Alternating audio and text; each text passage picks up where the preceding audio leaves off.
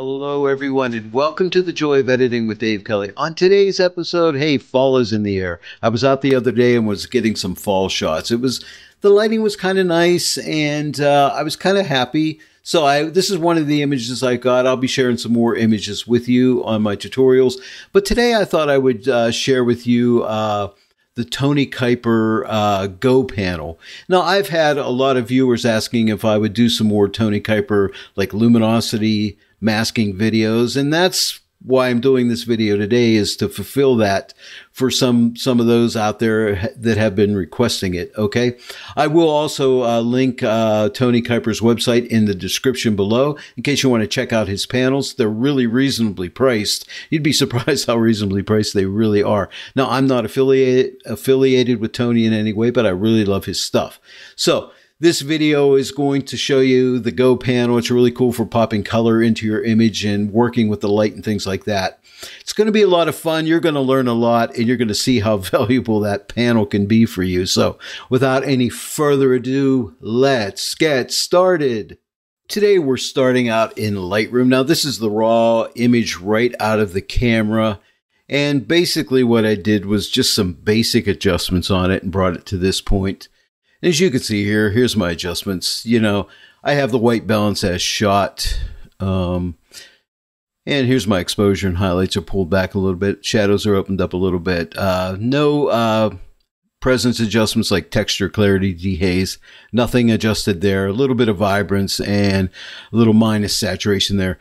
Now in detail, I have no sharpening or no noise reduction. And on lens corrections, I have remove chromatic aberrations. I always do that, and enable profile correction. So I'm just going to go ahead and right click this, and we're going to send this right into Photoshop 2020, and we'll get started. Now here we are in Photoshop. I duplicated my background layer and renamed it Topaz DeNoise Ai because now I'm going to launch DeNoise Ai, and we'll go ahead and sharpen this image and get rid of the noise. I shot this at ISO 1600, so it's a pretty noisy image. Oh, there's a new update. Oh, that's good. So they'll let you know when there's a new update, as you can see right here. For now, I'm just going to click close on this. All right, and now we can see we have our original image here. We're zoomed in at 100%. Here's what the DeNoise Ai model looks like. Here's what the AI Clear model looks like. And here's what the low light model looks like. So I think the best one here is the DeNoise Ai model. Now let's go ahead and click on Auto. It takes a few seconds for it to render out. Now I'm just looking at the DeNoise Ai model up there. Yeah, and that looks pretty good. I think I might just add a little bit more sharpness. So I'm just going to drag the enhanced sharpness to the right.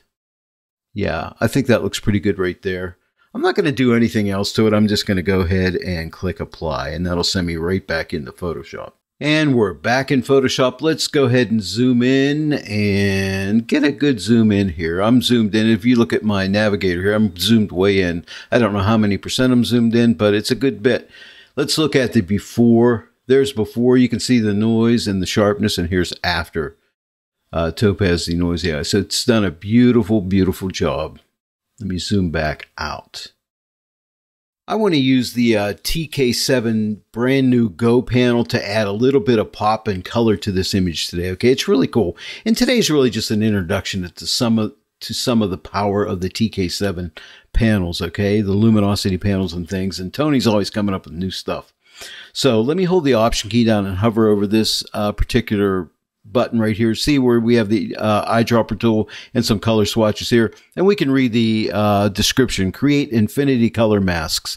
The color picker opens first. Use it to select a color from the image. Click OK, and then the infinity color mask interface opens in order to further refine the mask. It's really cool. So we'll click right here, and there's our color picker. Now let's just pick a color. Like, let's come up to this tree right up in here.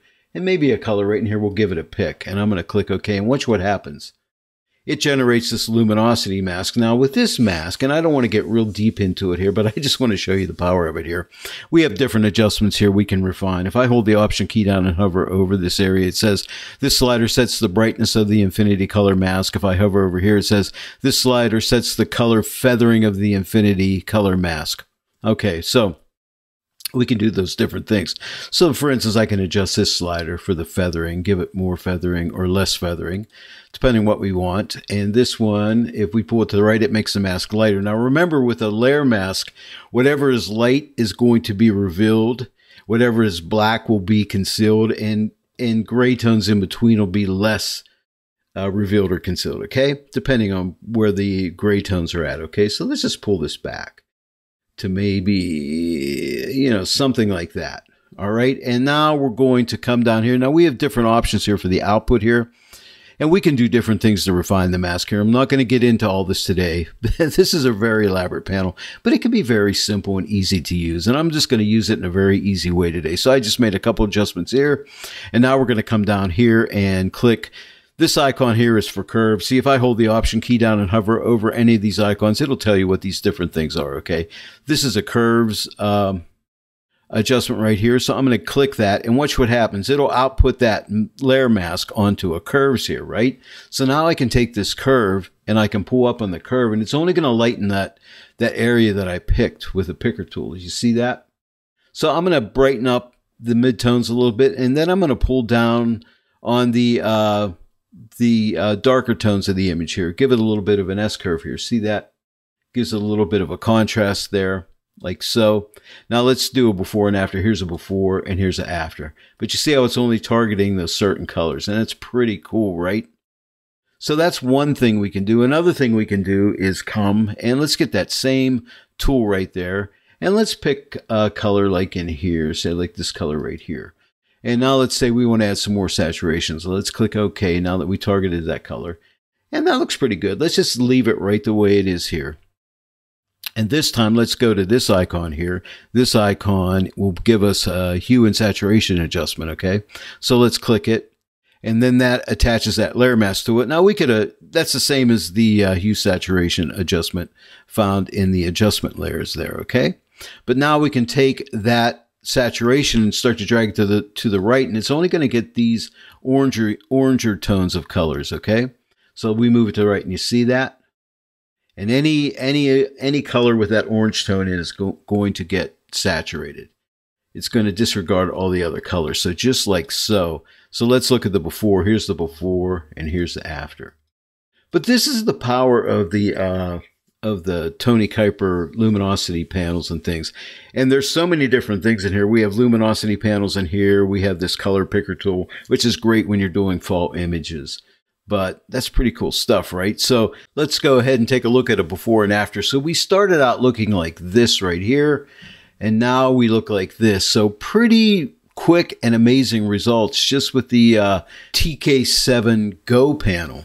If you feel you have too much saturation, you know, you can always come to the hue saturation layer and pull back in the saturation, or come to the opacity and pull it off. You know, I always like to pull it the whole way off and then just drag it up slowly and stop at a point where I think it looks really good. Because we always tend, or at least I do tend to make too strong of an adjustment first. So I think that looks better. There's the before and there's the after, right? And then we could come to this curves adjustment where that's where I used the adjustment to lighten up these orange and yellow tones here, okay? So let's click this off. There's a before and there's a after.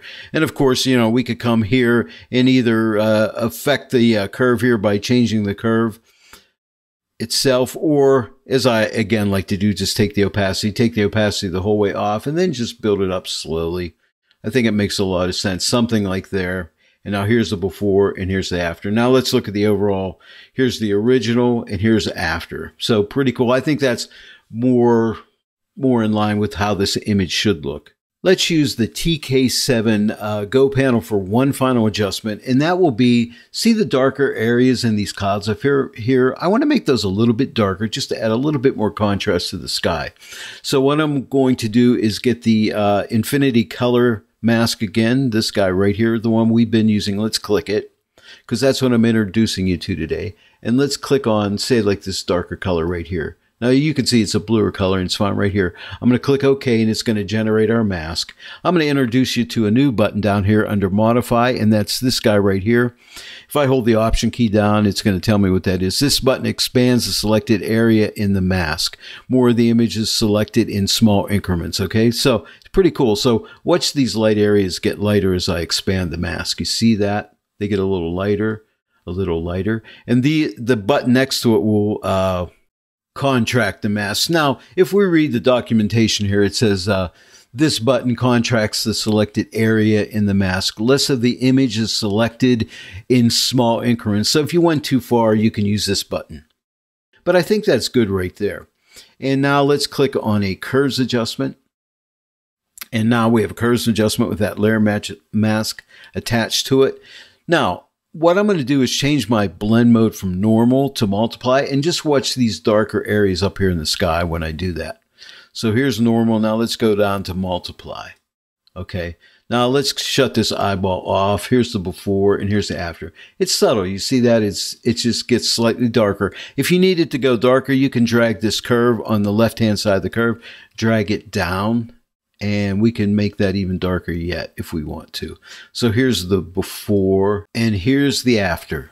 So cool. It just pops a little bit of contrast in that sky, darkens those darker areas. And again, I always like take my opacity, take it the whole way off, and then just slowly build it up to the right and stop at the point where I think it looks right. And I'm thinking maybe right around 93%. Here's the before and here's the after. So let's go back to the original image. So we've come from here right out of Lightroom and went to here. Very simply and easily with the TK7 Go panel. And this image is not yet complete. You know, I would probably run it into Topaz Studio 2, pop some contrast into certain areas, maybe use Luminar 4, do some other things in Photoshop. But today I just wanted to pique your interest on the Kuyper TK7 panels, specifically the Go panel today. It's really cool. And I thought this autumn scene, which I just shot the other day, I thought, well, this would be a really good one to demonstrate this Go panel to, because I've had a lot of people asking, please, Dave, do some more Kuyper TK7 videos. And that's what this was about today. But I assure you, I'm going to do a lot more of these videos showing you how the TK7 panel and actions can really help. Well, there it is. Hey, it's fall. Don't you love this time of the year when the leaves start to change? I had to get out there the other day and take this shot. Okay, and I have some other shots that I'll share with you along the way here. But I used that Kuyper Go panel today. It's really cool. I hope you enjoyed that. And I have more Kuyper videos, as I said earlier, going to be coming your way. I'll also link Tony's website in the description below in case you want to pick up his panel. It's really inexpensive, and you'd be surprised how inexpensive it really is. So check that out. Tony's a great guy. Now, I am not affiliated with Tony in any way, but I just really love his panels and actions. If you enjoyed this tutorial today, please give it a like and share it with your friends. If you're not yet a subscriber to my channel, please subscribe and click that bell notification icon. Then every time I upload a new tutorial, you will be notified about it. I want to thank each and every one of you for joining me today on The Joy of Editing with Dave Kelly. I'll see you all right here next time, but until then, happy editing.